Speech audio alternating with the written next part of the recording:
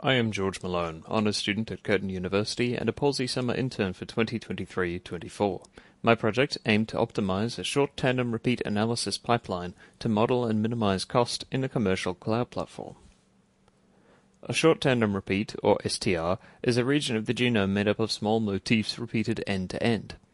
STRs are considered harmless in non-functional regions of the genome, but are known to cause neurological and developmental disorders if present in functional regions.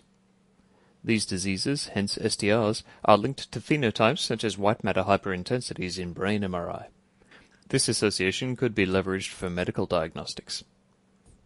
Due to the highly variable nature of STRs between individuals, an individual likely has a unique signature which can be used for identification, suggesting forensic applications.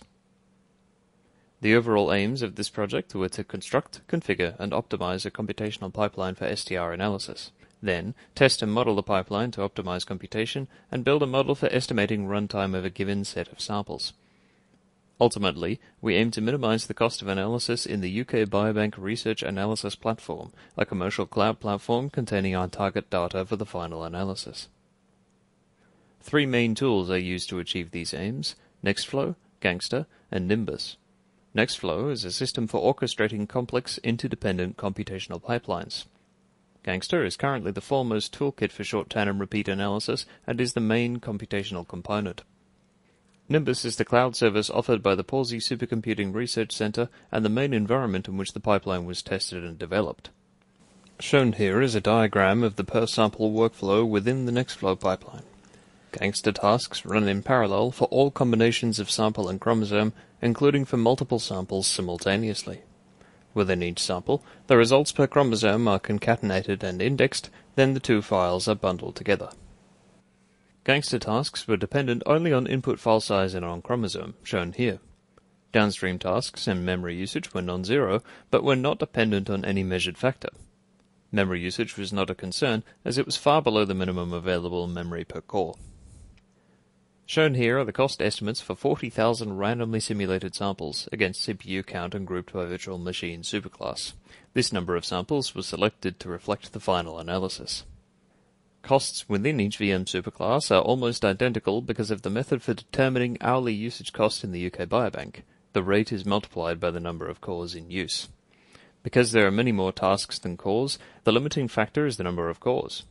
Costs differ due to the penalty term for the trailer task, but differences are not visible on this scale. The VM class with the shortest wall time is in the top right. To run this setup would take only 112 days, but would cost over £16,000. The most affordable setup, in the bottom left corner, is under £2,331, but takes over 19.5 years. The best trade-off is the farthest to the right in the lower band. This option costs only 60 pence more than the cheapest option, probably due to the trailer task penalty, and takes just under 150 days. In conclusion, I was able to write and optimize a Nextflow pipeline for short tandem repeat analysis and build a model for estimating cost of analyses in the UK Biobank Research Analysis Platform. Future work includes small-scale testing to validate cost estimates. A recent development is an open and maintainable container definition for running analyses within Nextflow and other systems. This internship was valuable to me as a student and researcher, allowing me to learn about new areas of genomics and computer science and further sharpen existing skills, such as academic communications. Additionally, the income has helped with cost of living pressures in these times, allowing me to dedicate more time to the work. I would like to take a moment to recognize some previous work in this area by Rick Tankard and Joseph Cigar, which gave the proof of concept for developing the pipeline. Also, I thank the Pawsey Supercomputing Research Center for giving me the opportunity to gain the skills and experience crucial to my current field of research. And to my family, jeg sier til dere alle, tusen takk.